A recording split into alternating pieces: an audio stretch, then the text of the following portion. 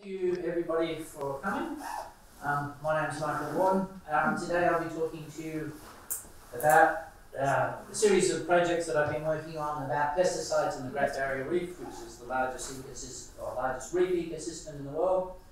Exactly how bad the situation is in terms of pesticides, and is there anything that we can actually do to try and improve the situation. So this is the Great Barrier Reef. It runs basically from the tip down to about 2/3 of the way down Queensland. It's about 2,500 kilometres long, and the total area that we're trying to manage and make changes to is the land that's adjacent to that and the ocean, and that comes to about 780,000 square kilometres. When you think of the reef, this is what we like to think of: lovely, pristine conditions, and some of it certainly is absolutely gorgeous. But just to give you an idea of how big it is, again, this is the reef itself, and I should stop touching it, the waters and the land that drains to that, and that's where a lot of the pesticides, or all the pesticides, are essentially coming from. So that area is about 10% of Australia, or about the size of England, or the UK and France, or 6 England. So it's quite a large area. Just like anywhere else in the world, there are a whole range of different stresses which are impacting on the reef. Some of them are shown here. Some of them are natural: cyclones, crown of thorns starfish, coral bleaching. But the prevalence of those has been exacerbated by human activities, particularly climate change.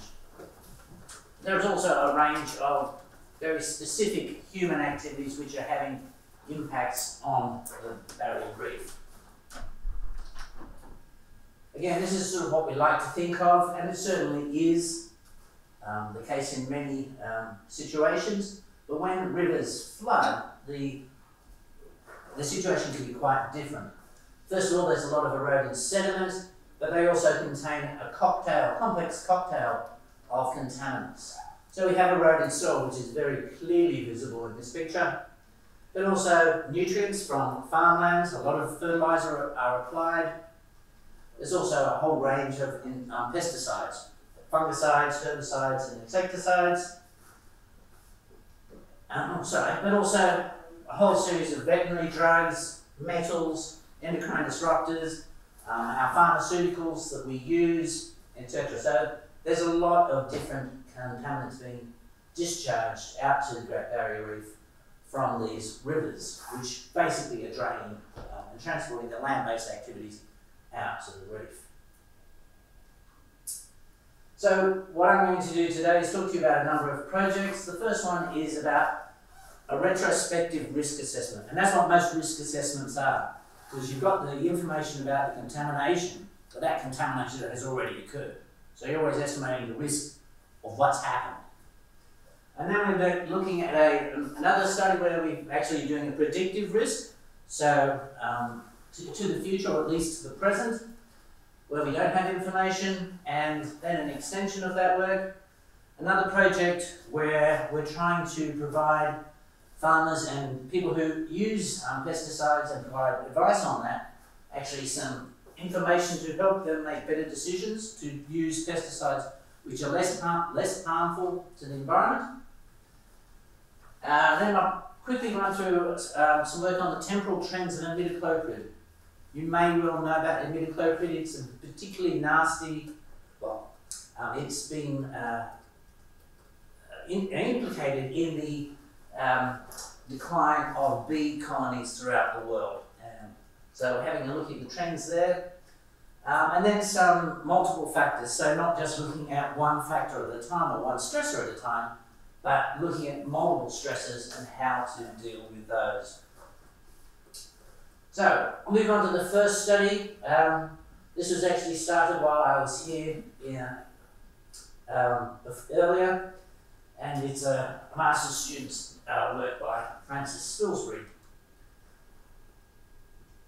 And basically what he's doing here is trying to do a retrospective risk assessment. And he had data for 3,800 samples from 17 different waterways for over 5 years. So it's quite a decent data set.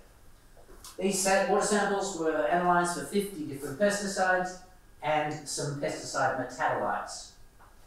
And the way that he used or calculated the risk that the pesticides pose to aquatic ecosystems is called the risk quotient method.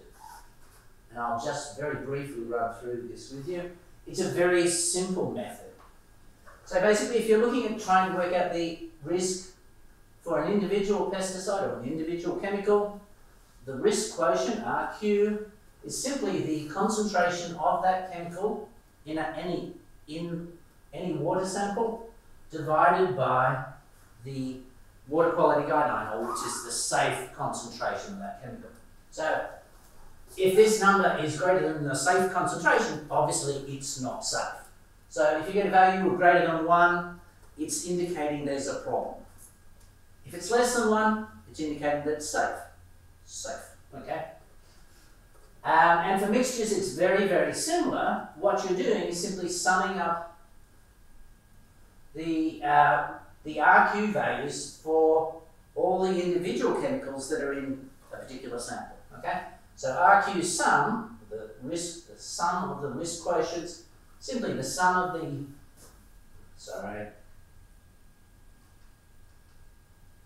the concentrations divided by the water quality guideline for each chemical or each pesticide in your samples. And so you just sum them up. And I've summarised what I've told you already, how to interpret that.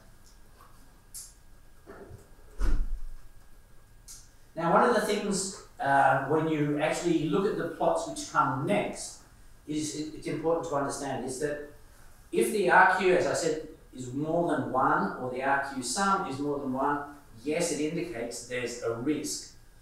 But that is a linear scale. So if we get an RQ of a value of 10, it does not mean biologically it's 10 times worse. What it means is simply the concentration is 10 times higher than the water quality guideline. Okay? And there's a difference between the concentration and the biological effects, because the relationship between the number of species or the biological effect and concentration is not linear. Okay? So just because a value is 10 doesn't mean it's 10 times worse biologically than a value of 1. So you just need to sort of keep that in your mind. But it certainly means it's worse.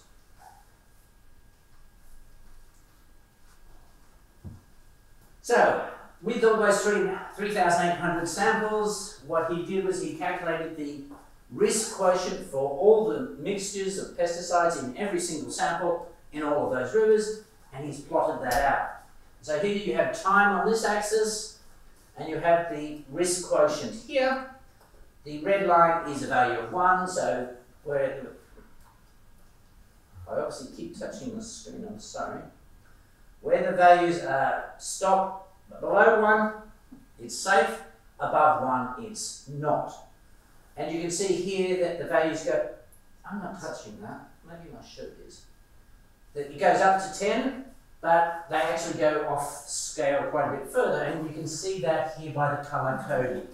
So as they go from dark blue towards yellow, green, red, that's a higher value, and some of them, you can see, these red ones, are at least 50. So that means we have quite a lot of our samples at all these rivers which are potentially saying that we would be expecting biological effects to be occurring. And they are many times higher than the safe concentration. This is plotting the same sort of information in a slightly different way, so that each one of these dots represents a sample. So here we have, for the various rivers, the risk quotient, the log of those values for each site over the 5 years. And so it gives you actually a feel of the variation in that in any one site. The red line here, again, is the risk quotient of 1, so safe, some effects would be expected. The red line here is the median and the black line is the mean. So you can see that there are a number of sites where the vast majority of the values are above an RQ of 1, and therefore we would be expecting biological effects. But for every single river, even ones where the mean and the median are below, there is the odd sample where it's sufficiently high that we would be expecting some biological effects. Here we only have like 1 or 3 maybe, and here we probably have 75 or 80% of the samples we would be expecting to cause biological effects. These sort of ends are clearly, these rivers are clearly worse than those ones. Here, what he then did was he actually looked at the samples, the water samples, and worked out how many pesticides were in each one of those, and this is a cumulative frequency plot of that. So here we have the number of samples, and here we have the number of pesticides that were in the various samples. And as you can see clearly, the vast majority of the water quality samples had 5 or less pesticides. And as the number of pesticides per sample increases, there are less and less of those. But nonetheless, you can see that up to 23 pesticides were found in any one sample, which is quite a lot.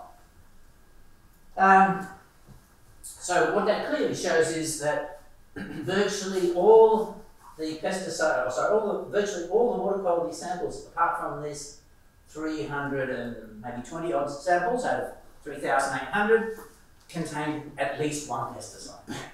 And this is 0, so that's 1 pesticide, this is 2. So from here on in, they're mixtures of pesticides. So what that's telling us is the vast majority of all those samples, there are pesticide mixtures present. Then what he did was he's actually looked at the relative contribution of each pesticide to the toxicity of the mixture that's in each sample. And so here we have the pesticides which contribute the most to each mixture, and that's diuron. So over all those samples, diuron is contributing on average 45% of the toxicity of the mixtures, roughly 50% if you like. Then imidacloprid is contributing another 25%. So those two chemicals in their own right are basically contributing roughly 75% of the toxicity of all those 3,800 samples. And as you go this way, each of the pesticides is contributing, on average, less and less. But if you look at these first 5, diuron, a herbicide, imidacloprid, a pesticide, atrazine, a pesticide, herbicide, which many of you will know about, metolachlor, another herbicide, and hexazinone, just with those 5 pesticides, you are accounting for more than 90% of the toxicity of the mixtures. And so when we first presented this to one of the policy people, they went, "That is great! So we only have to control these 5 herbicides, these 5 pesticides, and really the rest of it will be sorted because we're taking into account 90% of the pesticides, the toxicity." And we went, "No, that's not right. That's not exactly right." But we couldn't actually give them an answer straight away. And so it was one of those questions which was very fortunate because it actually made us do more work and gave us bigger insight into it. And this next graph is a bit yucky, it's very complex, but I'll explain it a bit. Basically, for all of the pesticides there that we have here, we have the number as distribution of their relative ranking of how much they're contributing to the toxicity. So the bigger the spread, the more variable they are in terms of their position in terms of their contribution. But it's still clear that diuron, because it's closest here, is generally the most toxic. It's ranked 1, okay? And if you look here, you might be able to see a fine white line. that's the line of 5. So the top, anything which has a distribution which is between here and here is contributing in some of those samples to the most toxic 5. And when you actually look at that, there are 23 different pesticides which are in those 3,800 are actually contributing as the most toxic 5. So unfortunately their simplification doesn't quite work. It's not that simple. It is correct that on average those over 5 pesticides do contribute the most, but those 5 actually is hardly variable, and it's 23 different pesticides will contribute and be that top 5 most important 5. So the unfortunate simplification that they were looking for is not in fact correct, but nonetheless it's still very useful information. So this was a retrospective risk assessment. It was looking backwards because this exposure had already happened. And what we're doing in this next assessment is to actually be able to predict, and we wanted to be able to predict the toxicity of mixtures of up to 23 different pesticides. A couple of key reasons for this. We've detected up to 50 different pesticides going out to the Great Barrier Reef. The vast majority of them are in mixtures, so if we don't deal with mixtures, we're underestimating the toxicity. And another key driver for this project was that we now have, as part of the process for trying to protect the reef, we have a series of water quality guidelines, and land management guidelines. But in terms of pesticides, this is the target. So at the end of the rivers, the goal is to protect at least 99% of species. Okay? And the other thing is that we have reef and regional report cards which report on progress towards those targets. So every time a report card comes out, it's saying what progress has been made to achieving these various targets. And what we actually needed to be able to do was we needed to have a starting point to say, actually, okay, well, this is where we are now, and in order to say, well, actually, we've made this much progress, or this much,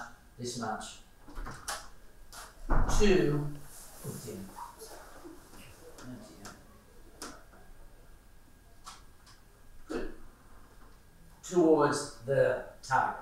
Okay, so this project was about determining this baseline. What is the level of risk from pesticides at the moment? And we had to do this predictive process because we only have monitoring sites, although it's a very big monitoring program, at something like 38 rivers. There are 970 waterways which go out to the Great Barrier Reef. Some of them are really tiny, but nonetheless, we will never have information for what pesticides are in all those rivers that are going out there. So we needed to have a predictive methodology. We could have used the risk quotient method, which I explained in the previous methodology. But what we chose to use is this, the multi-substance potentially affected fraction, which is an awfully complicated thing to keep saying time and time again. So we always abbreviate that to MSPAF. The reason we chose that particular method is it's an established method, so we didn't have to do it from scratch. It uses species sensitivity distributions, which I'll come to in a minute. And the important bit is there that it expresses the result as a percentage of species that is affected. And therefore it's directly comparable to the target that we have.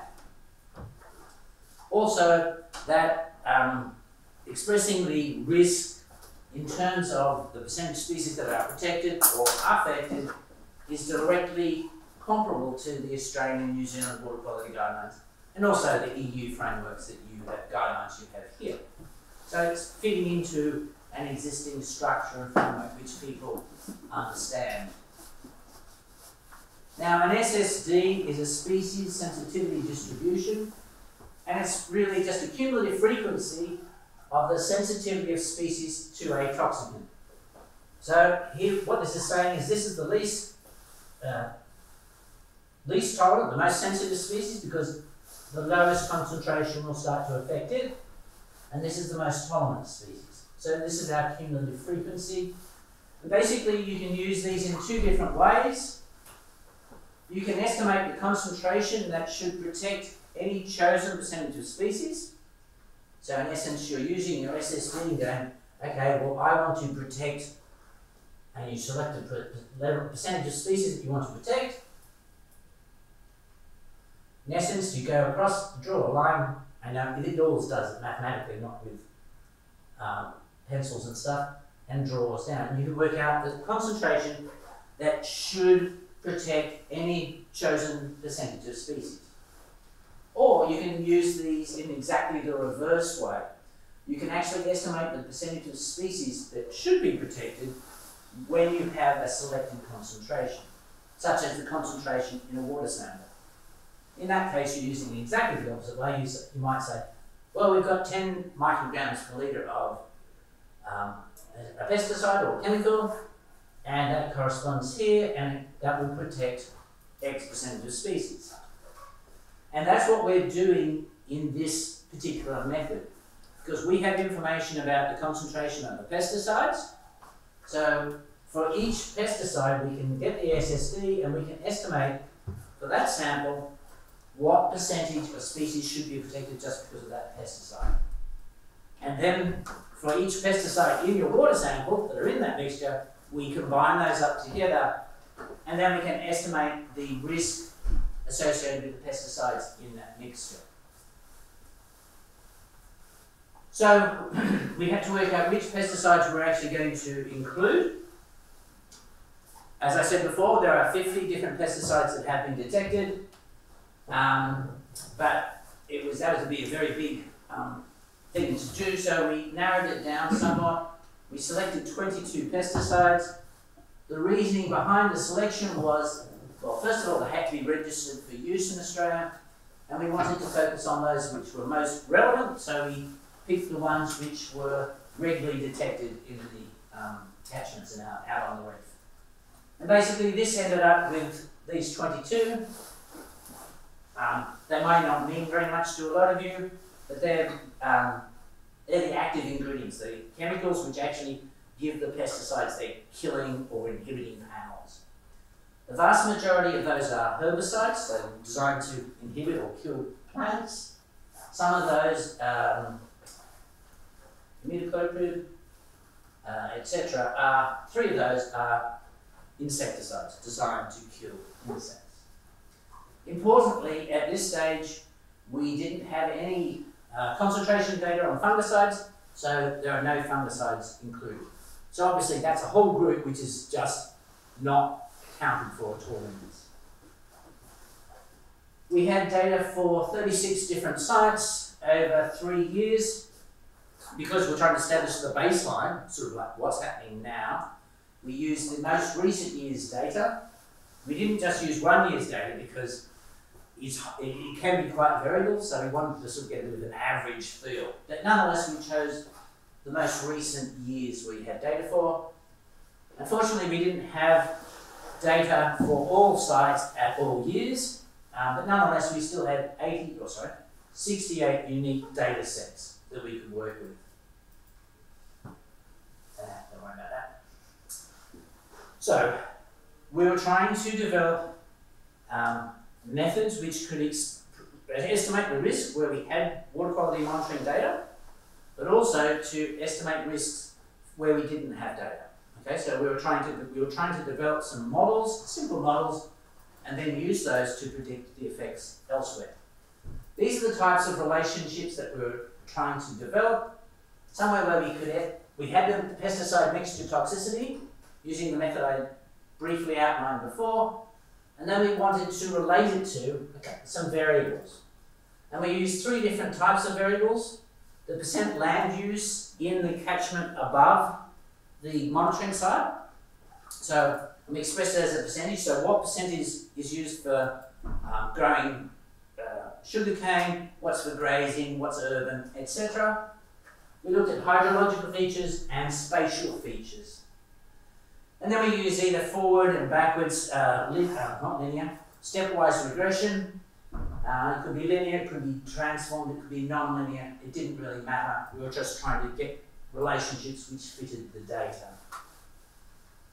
These are the actual variables that we used. So here are the land use variables. As you can see, they're predominantly about agriculture because that is the main land use in the catchments that we're monitoring. But we also included urban because they're not really cities, towns, although I'll probably get in trouble if I go back up there and say it's not a city. The amount that's actually water, what's wetland, and other uses. We also gave some hydrological variables, about how much rainfall there is, what's the soil moisture content, and how much runoff at these in these catchments. And we also put some site-specific information, latitude, longitude, the AMTD. I always forget the actual what it stands for, but it basically is a measure of the distance from the river mouth to where the monitoring site is. The reason we included that is we felt that if the site was above the tidal reach, then that might have affected the concentrations compared to the river mouth where you have the tidal influence going in and out, so it might be a lot more diluted. So we wanted to include that. We included the size of the catchment as well, because that might affect concentrations. When you're developing these types of models, we're going to be developing multiple parameter relationships. You should not be using variables which are correlated to each other. That's autocorrelation. So the very first thing that we did was to work out what was correlated to what, and based on that, we eliminated a whole lot of variables and said, well, so these dark blue ones are highly correlated. We couldn't put in a relationship which had two highly correlated parameters. This gives you an example of the type of relationship that we developed. So this is for predicting the total toxicity of those 22 pesticides. And these are the variables that we found gave us a good fit. So using those variables, those land use variables, and these coefficients, we could explain 77% of the variation in the mixture toxicity across our sites. And you can see that they're all very highly significant, so it's valid to include them in a relationship. Now, whenever you develop models, you need to validate them. Anyone who does modelling knows this. So what we had, remember I said we had 68 unique data sets earlier on? We used 2/3 of those, which were randomly selected as the training set to develop these relationships, and then we used 1/3, again, which were randomly selected as the validation set. So once we have the equation that we just had there, when we go to validate it, what we do is we put in the values for the other sites which are in the validation set, and then we predict these estimates here. And although they're not perfect, when you're considering the fact that we're doing this over 2,500 kilometres, very, very variable climatic conditions, etc., we felt relieved and confident to proceed with these relationships. We didn't just do it for the total toxicity of all 22, we also broke it down and developed individual relationships for key groups of pesticides. So one key group is what we call PS2 herbicides, photosystem 2 inhibiting herbicides. They have a very specific mode of action. They block a special part of the photosynthetic process. Other herbicides, which can have a range of different means, and insecticides. And the reason we did total and then broke them down is that we wanted to get more information. Particularly what we wanted to be able to say is if the model comes up and says, well, this is quite a risky site, well, that's fine if we just did on totals. But then the immediate question that someone would ask is, well, which pesticides are the ones that are really causing the problem? Logical question. So by having these, substeps, if you like, we could actually say, well, it's the PS2 ones, or it's insecticides, etc.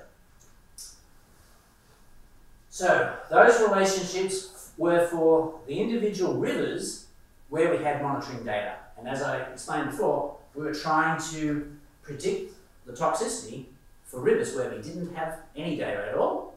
And we also wanted to predict it at the regions. So down here you have all the rivers, and then we have what we call natural resource management regions. There are 6 which make up the land next to the Great Barrier Reef.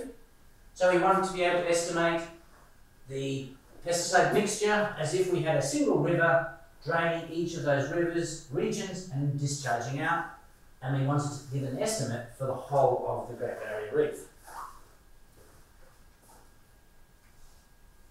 I'm sorry. And so what we obviously had to do was we had to scale up our relationships, which were for individual rivers, to these NRM regions, which can contain multiple rivers, and then to the whole of the Great Barrier Reef. And the reason we could do that is we used variables which were scalable, and they are generally not unique to a specific site. So if we want to develop a relationship for Burnett and Mary, get an estimate for there, all we need to do is say, what is the percentage land use within that whole region? And we have that information. When we want to estimate it for the Great Barrier Reef, we look at the total, or the percentage land use for all the land that is drained to the Great Barrier Reef. And that's what we mean by scaling up the relationships. And then we use these exactly the same relationships, but rather than putting in the information for individual rivers, we put in the land uses for the region, that specific region, or the whole of the reef. Okay? Now, pardon me.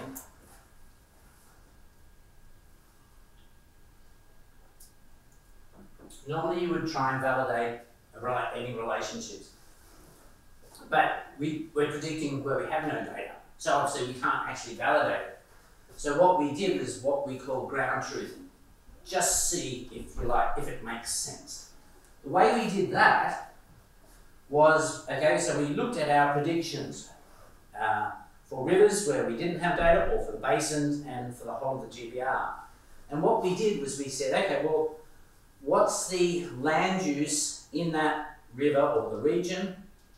And we would look back to the rivers where we actually had monitoring data and we had their land use. And we would find rivers which matched as closely as possible the same percentage land use, etc. And then we would go, okay, does that make sense? If we've got this very similar levels, we would expect similar land uses. Would we expect similar degrees of, well, we would expect similar pesticide risk. And that's how we checked them to see if they made sense. And by and large they did, which is good. So this is what we ended up with. These are the predicted percent of species that would be protected at the GBR level. It's 97%, so it's not meeting the target, which was to protect 99% of species. So in the long term, in the future, there has to be an improvement of 2% protection. Then we did it for each of the 6 regions, which you can see here. You can see Cape York is currently already meeting the target, and that's basically because in Cape York, it's natural. There's very little agriculture. There's virtually no towns. It's about as pristine as you can get. But as you can see in other regions, they still have some progress to make. This one stands out, the Kaiwit Sundays. Clearly they have a much worse situation. Our estimate is that the waters discharged from there are only protecting 81% of the species. So quite a few percent of species are potentially being impacted. We also made predictions for rivers where we didn't have data, and some of those predictions are shown here. But what I want to emphasize is this data over here, which, remember I said we did these other groupings because it would allow us to get a feel for which group of pesticides was contributing most to the toxicity. And that's what you can see here. The different colourings correspond to that. So the Daintree, even though it's very clean, any impact is associated with insecticides. For these yellow rivers, it's predominantly to do with PS2s, although the other herbicides do have a good contribution. For the green ones, it's predominantly the other herbicides which are causing the toxicity, and for this ochre one, it's pretty much even between the PS2s and other herbicides. Because some people are much more visual, particularly policy people and ministers, etc., who like simple information to be given to them, we developed visual maps which are just colour-coded, so you can see both the risk. Dark green is very low risk. Light green is a low risk, and then it goes yellow, amber, up to red. And so you can see for the individual catchments, rivers, and for the regions, what the risk is. And that's the risk map for total pesticides, for the 22 pesticides all combined. And we had maps also for the 3 breakout groups as well. So these findings have been published in 2 reports. These are sort of the big picture sort of level reports.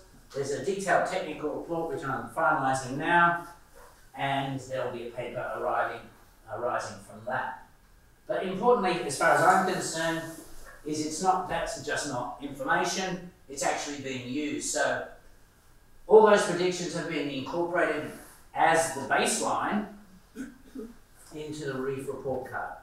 So it's on the reef report card. There are interactive maps which then show people what the baseline prediction is, and it does it for individual rivers, and that's 4 rivers in the Mackay Whitsundays region. That's the predicted risk for the Mackay Whitsundays, and this is for the other regions, and this is the risk value for the reef overall. And it's very, it's easy to sort of go, oh, well, it's 97%.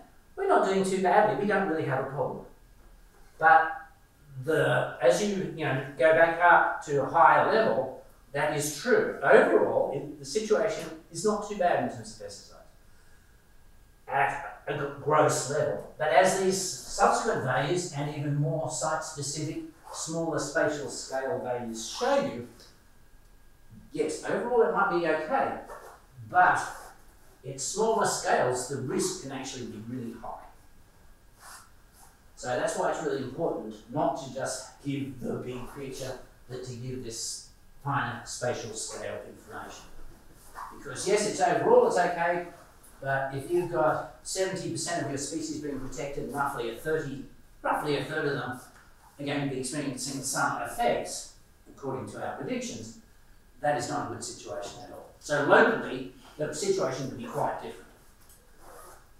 What we then did was we had a master's student, Aisha Al-Ghafri from Oman, and she basically, we said, we need even smaller spatial scale information. So she went away and collected all the information we needed for those models for 170 different catchments, and some of them are really quite small, like 100 square kilometres. And she then used those models to predict the risk to those 170 different catchments and ended up with this risk map.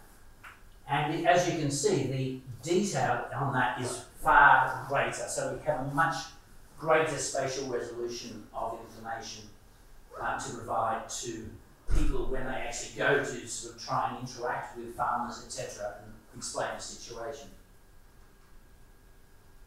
In terms of the future for this particular project, what we want to do is include more pesticides, particularly fungicides, because we have no idea. And in the tropical regions, as you can imagine, you have hot, moist conditions. It's fabulous for fungi and things like that. So for example, we know in the banana industry, they apply fungicides every 2 weeks. Every 2 weeks they have to apply it because it's rained on it, and well, fungicides have gone. Where have they gone? They've gone in our rivers. So Lord knows what's happening there. Interestingly, you need to take into account and think about indirect effects. And it was really interesting, there was a study done here in Europe where they found increased use of fungicides was closely aligned with the decline of bee colonies. And at first people went, fungicides causing bee deaths? That doesn't make sense. They're designed specifically to kill fungi. What the hell's that mean? And eventually they found out that the fungicide was suppressing fungi, and it was a particular fungi which in turn parasitized a parasite of the bees. So by inhibiting that, it meant more of the parasites could parasitize the bees, and therefore the bee colonies were collapsing. So we've also got to think just not about linear things, we've got to talk about indirect. I'd really like to get a prediction for every single river that goes out to the GBR. Not sure how likely that is. But what this is really showing to us, because there's a big pushback, as you can imagine, we're sort of making these estimates and people going, nah, I don't see that. My river, I go fishing there every day or every weekend, it's fine. I don't see any biological harm. So we're predicting quite marked biological effects should be occurring, and they're sort of saying, I don't see it. Then maybe they're not seeing what it was. What they're seeing is what it is now. So this is becoming increasingly important. We've got to actually start doing large-scale biological monitoring and biological assessment in these rivers. And that's a project that I'm now working on to really do it from, genomics, subcellular, individual and population and community level effects right across and across the whole of the reef. Okay, so what is one of the things that we can in fact do to try and turn this situation around? We've been saying to the farmers and industry for a while, pesticides are causing problems, in some quite confined spatial areas, and they all go, which is fair enough, well, what do you want us to do? And governments all went, I don't know. So what this project is to provide information to everyone who's associated with using pesticides, the farmers, the sellers, the agronomists and the extension officers who provide advice to farmers about what should be applied, so that they can actually make a choice, which is not just about, is it the appropriate pesticide for the pest that I've got to deal with, and the cost, but actually what's also the environmental impact or potential environmental impact. And so we were collating all that information together, and given the audience who aren't, these are bright people, there's no doubt about that, but they're not experts in the sort of fields that you need to have. And in order for it to be useful, it's got to be relatively simple so that they could use it. So that was a key characteristic of this. It wasn't to be scientifically incredibly complex, because then it would just simply become a not usable tool for them. Interestingly for me, I had to do a whole lot of stakeholder meetings, which was, as a scientist, was interesting. Some of these were individual meetings with going to the farmer's shed, and the farmers had the surrounding farmers together, and there might be me and 6 people just sitting down in the farm shed, having a beer and chatting about this project. I was quite intimidated, to say the least, at the beginning, thinking I'm going to be really heavily criticised. But once the rapport was developed, it actually was a very fruitful interaction. I learned a heck of a lot from them about how things are actually done, which actually made the tool a much more useful tool, and they got very significant input into it. So, what did we do? It was only for the sugarcane industry, because they're very tightly, they've been sort of, fingers being pointed at them and saying, you are a major culprit in terms of the pesticides that are going out to the reef. So, this project was aimed specifically at them. So the project has addressed all the active ingredients in the pesticides which are registered for use on sugarcane. Okay? So it's included all of those. It's also included a couple of other chemicals which are associated with use of sugarcane, but importantly, we didn't include any of the additives that are in commercial formulations. The main reason for that is simply very little is known about those. It's commercial and proprietary information, so it's not readily available. And anyway, in order to include their toxicity, we actually need to have toxicity data for that. It's not available as a generalisation. So we just focused on the active ingredients for all the products which can be applied to sugarcane. Now, you all know this, but it's important to just step back from. Just because the pesticide is applied to soil or to a crop doesn't mean it's going to be a risk to aquatic ecosystems. There has to be some vector or transport means to actually get it into the waterways. That is usually rainfall. So when rainfall occurs, you can either get surface runoff into the waterways, or it can go down and become subsurface, or if it goes down even further, groundwater, and then that can merge with surface waters. So the transport of the pesticides is a really key, important point. Once they're in the waterways, things like the concentration and their persistence are also important characteristics. So this is sort of what we had to sort of think about, going from the science, you really want to be into the minutiae and the detail, and then for this to be useful, we have to step back and go, well, what is really important to give general advice? So, after all those consultations, etc., what we ended up was essentially this. It's just a graph and a table, and I'll explain the graph first. So it's got two axes. Here is relative measure of effect, which is simply the application rate, so how much they can legally apply to their soil, divided by an estimate of the toxicity, which is the water quality guideline. So how safe, what concentration is safe. And then we express that value relative to the least toxic. So of all the 48 active ingredients, haloxyphop was the least toxic. So it was normalised to a value of 1. Chlorpyrifos was the most toxic because of either its large application rate or it's incredibly toxic. But the way you read this is, because it's a logarithmic scale, is basically chlorpyrifos is roughly 1,000 million times worse in terms of potential toxic effects than haloxyphop.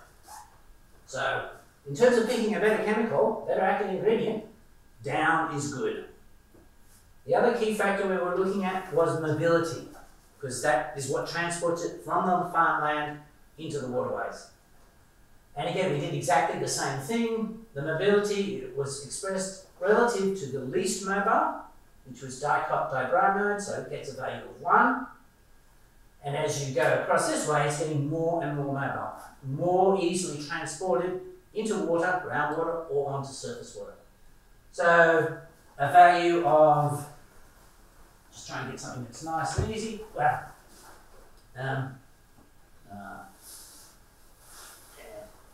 yes, here, flousyphop is roughly 1,000 times more mobile than dibromide. Okay, so that's all that information condensed there onto that one plot, and basically this, as you move in this direction, it's better because it's less mobile, less likely to get into waterway. As you move that way, it's more mobile, worse. And on this axis, as you go this way, it's more likely to actually cause toxic effects if it gets into the waterway, and this way, it's less likely. So when you combine all that, moving up is worse, and moving that way is worse. So anything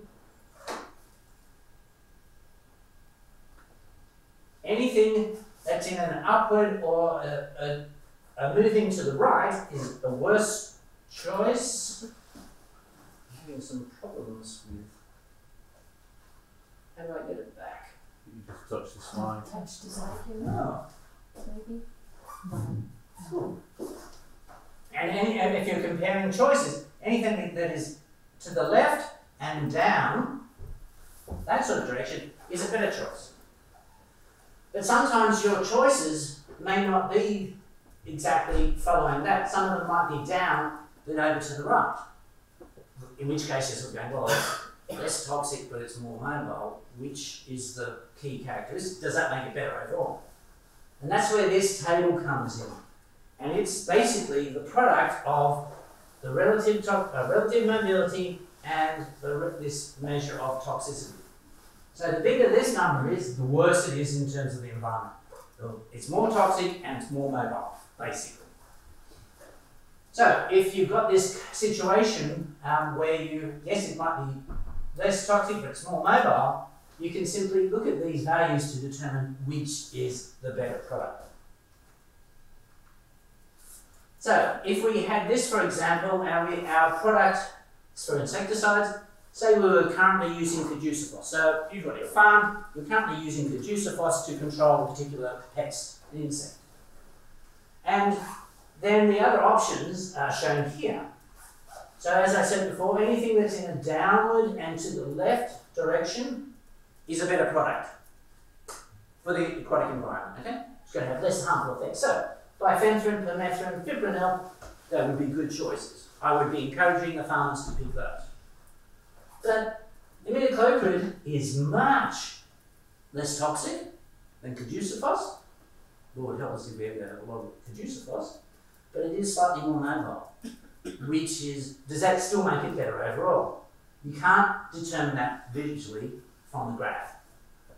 You can if you can really do convert log units, etc., but it's simpler just to go here, go caducephos, risk of 200,000 million compared to imidacloprid of only 2,100 million. So it's much better. Imidacloprid, it's a lower risk. So that's how we envisage people using it. The farmers and the other sellers, etc., all felt comfortable with that. And the idea is that basically this will go out as a poster. So every farmer will have this as a poster on their farm shed wall, so they can look at it, help make those decisions.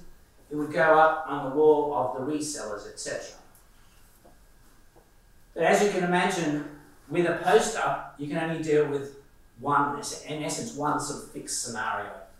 And in the real world, they're always tweaking things, etc. So what we did was we developed a simple Excel spreadsheet whereby they could change the application rate, because they don't always apply it at the maximum application rate. Some of them do it at half. The neighbour next door might do it 75 because he reckons that's much more effective. You know. They also make tank mixes. So typically when they're spraying, they don't just have one pest they're trying to spray with. They might be trying to control some weed, but they've also got some insects problems as well. So they'll bung them both in and they create their own tank mixes.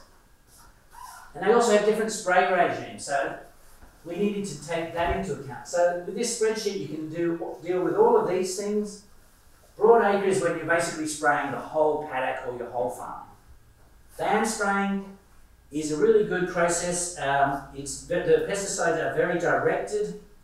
And basically you use, to cover the same area, you typically use 10 to 30% of the same amount as you do with broad acre. So it's just going exactly where you need it. It's not spraying and wasting a whole lot. And spot spraying is okay, you say, okay, well there I've got a problem. I'm just going to spray that 10 square metres or 100 square metres, and you don't spray the rest. And so we did that. It's a very simple process. It's got a whole series of drop-down menus. And when you select things, anything else, any of the other active ingredients that you haven't selected just disappears. Once you've made all your corrections to make it suit what you're planning to do, then the software regenerates the graph for the ones that you've actually chosen, regenerates this risk so that you have that information and you very easily can then make decisions about your choices. So if they're currently using Amatrin, the other options are these, and they can use the graph or they can use this to help them make more informed choices, which would be better for the environment. Now, obviously, this is only one part of their decision. Cost is really important. But it's surprising the number of farmers who say, oh, well, I'm actually glad about that, and I'm willing to pay extra money to use a lower risk product. Now, I'm not saying they're going to, say, pay twice as much, but they were saying, yeah, well, 20% more, that sort of margin, that would be quite acceptable. So it's interesting.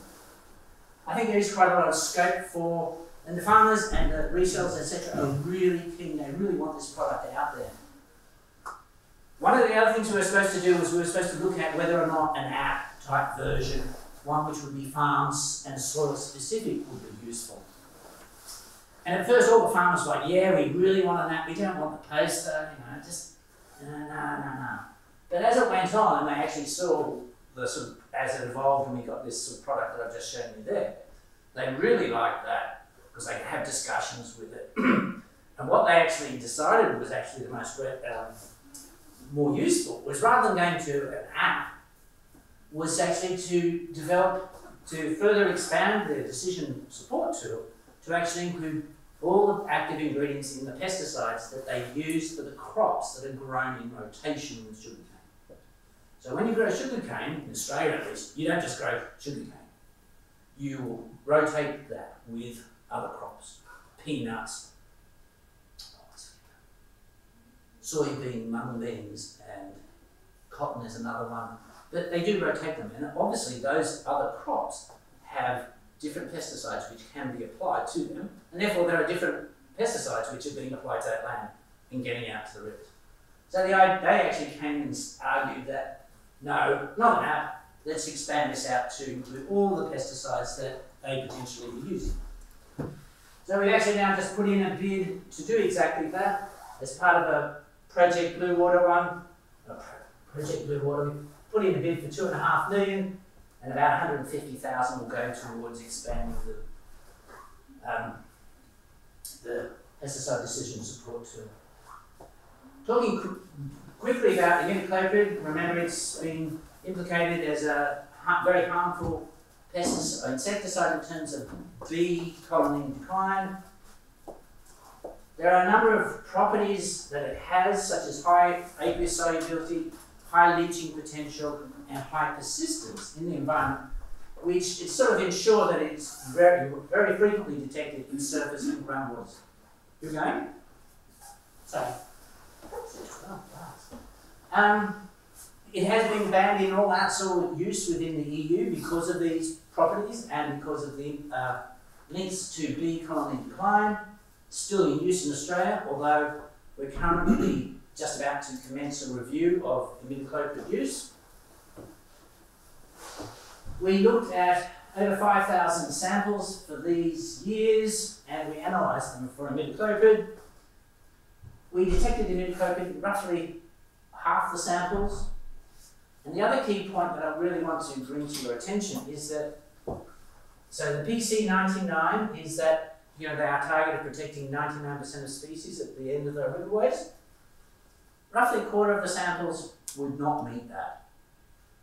And that's in terms of imidacloprid all by itself, not taking into account that there are other pesticides in all those samples. So a quarter of those samples, we would be expecting some unacceptable level of biological effects. And 10% of those samples would potentially be affecting 5% of species, without accounting for any other pesticide being present. What we found was that where we had bananas and sugarcane growing, we had a much higher level of frequency, much higher frequency of detecting imidacloprid. And in fact, we could predict the 95th percentile and the maximum imidacloprid in terms of the percent of the catchment that is used to grow sugarcane and bananas. These are some of the trends that we found for imidacloprid over time. So this is, on this axis, is the percentage of species that are predicted to be affected. So up here at 100 is good, down is worse. And as you can see, it's slowly getting worse. This is typical for those rivers.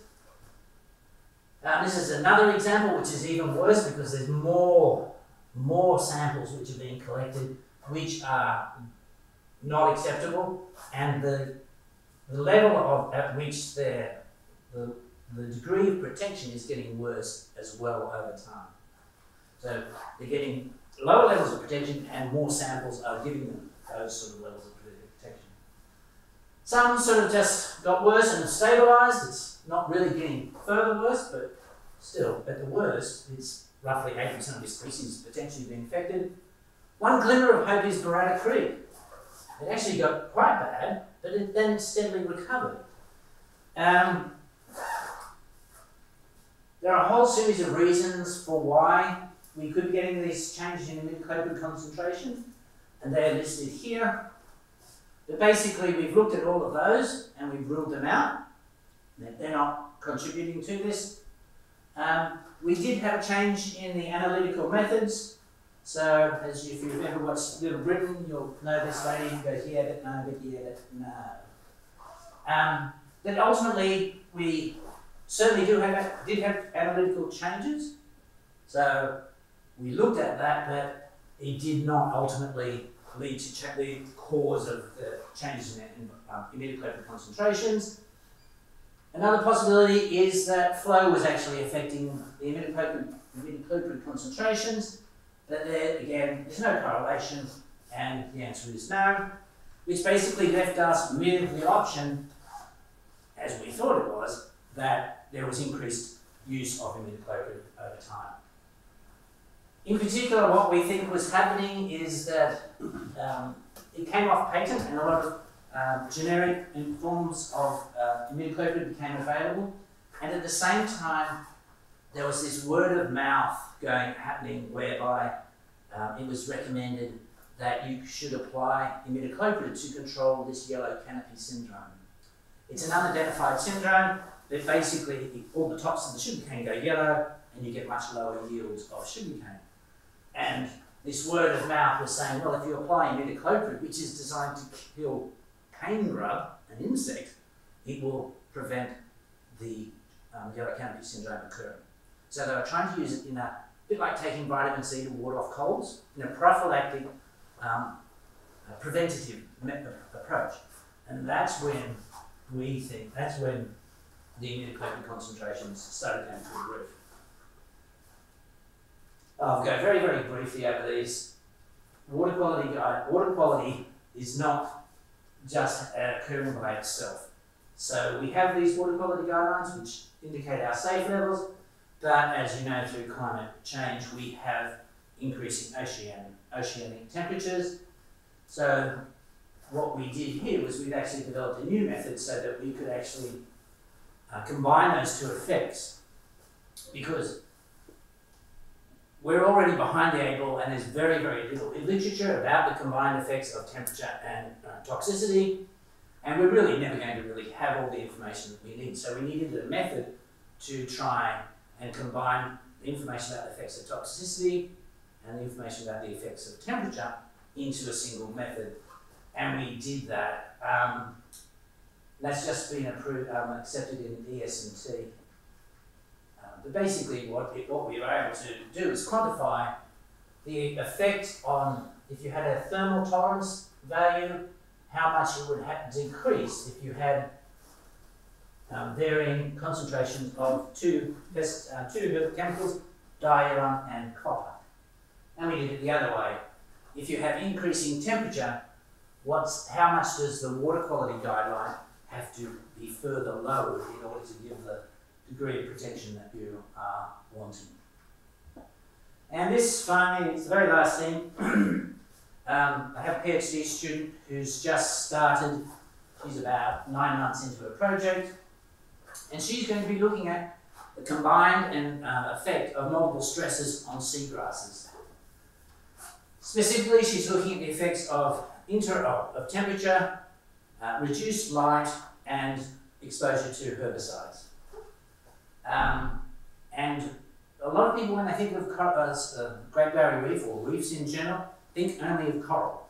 That couldn't be further from the truth. Particularly in the Great Barrier Reef, seagrasses are an incredibly important ecosystem as well. And basically what she's going to do is a whole lot of biological experiments where she looks at the effects of each of those stresses, the increased temperature, decreased light from increased suspended solids going out in the rivers, and exposure to pesticides, to individually and then in combination of the two stresses and then combination of all three stresses, and test them for microalgae, single-celled algae, but also for seagrasses. And from that she'll develop an interaction model. So at what concentration and what light intensity do we get changes? And it'll be for single, double, and the three stresses together. Then what she's going to do is, we have maps of the presence of seagrasses. We also have this model called ERIFS, which actually models the flow of water from the river mouths out and where it goes out into the Great Barrier Reef. So with the information from the monitoring that I've sort of been talking to you about, we will know about, and then using that, plugging that data into the models, we will get maps of this. So of the area that's affected by sediment, the area where you're getting herbicide, increased exposure to herbicides, and temperature. And having that information that will generate from the experiments, she would be able to predict, here it's only the effect of increased temperature, so she can give you the estimate of the effects on the seagrasses, but equally where it's 2 factors or 3 factors. And the models do this iteratively on a day-by-day basis, and so she would be able to ultimately do this over time to see what the model or predicted stress for the seagrasses are, and the aim is that she would then be looking to characterise that and validate that in the field. So I'm sorry I went over time, but thank you very much for listening, and if you have any questions, feel free.